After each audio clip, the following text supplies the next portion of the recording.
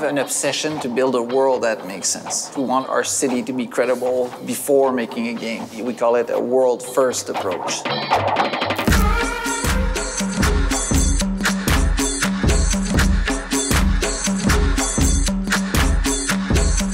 It's really important for us to create a city that feels alive. We speak a lot in Watch Dogs 2 about the world being a simulation, and that's really the fundamental aspect of it. We wanted the world to be non-player centric, meaning it will live without you being there. And once you go there, then it's a place to discover and live in and play.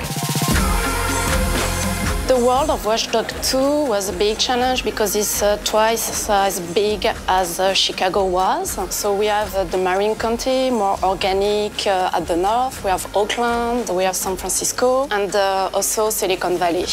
Each region has its own flavor.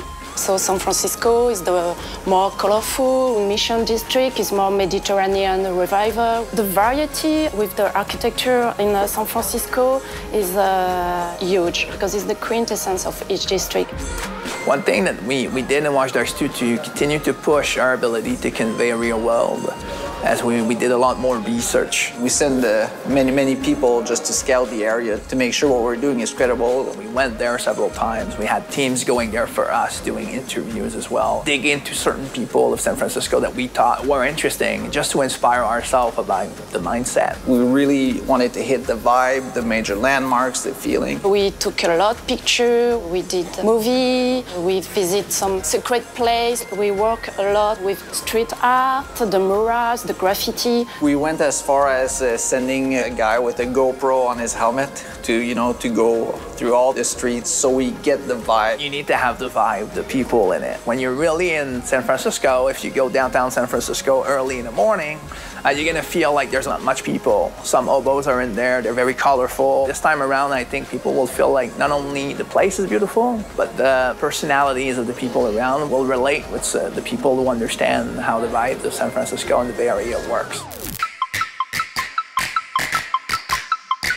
One of the things I wanted to push forward in Watch Dogs 2 is make sure that the world would offer many different stories, many different things to discover. The whole progression of the game is about world exploration. If you're walking in Watch Dogs 2 in the city of San Francisco, you don't know what you're going to find, and you don't know what type of gameplay challenge will be there. But if you start digging around and looking at people, digging into secrets through hacking, then you can find missions, certain stories. So there's big operations you do where you're gonna reveal the truth on something big and have impacts and get followers. But you can also do the same thing and the same loop with smaller operations.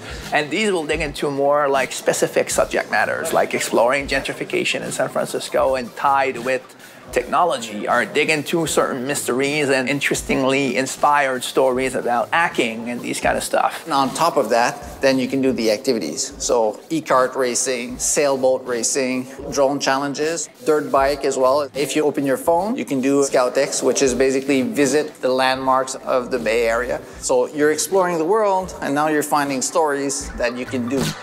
The NPCs in Watch Dogs 2 are closer to a simulation, meaning if you don't exist, they will be doing things together without you actually, needing to interact. So they can fight, they can bicker, they can interact, and that can be used to take advantage in gameplay moments. Certainly is a living world to wander around in Watch Dogs 2, and I think that when players start messing around with the people around, not only it's a living world, but it's an interactive world. Like being able to wander around in an open world is a place where players want to get surprised.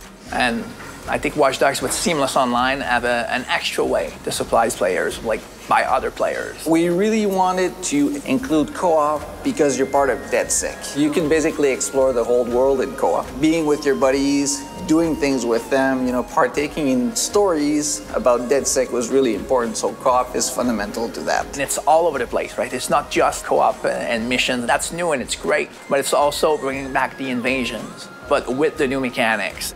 We have a new form of invasion we call the bounty. So we have something called the DedSec events.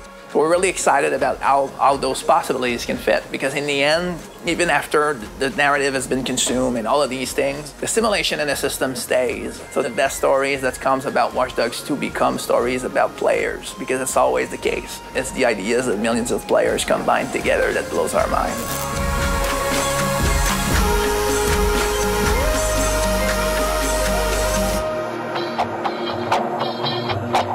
Available November 15, 2016. Pre-order and get the bonus Zodiac Killer mission and outfit.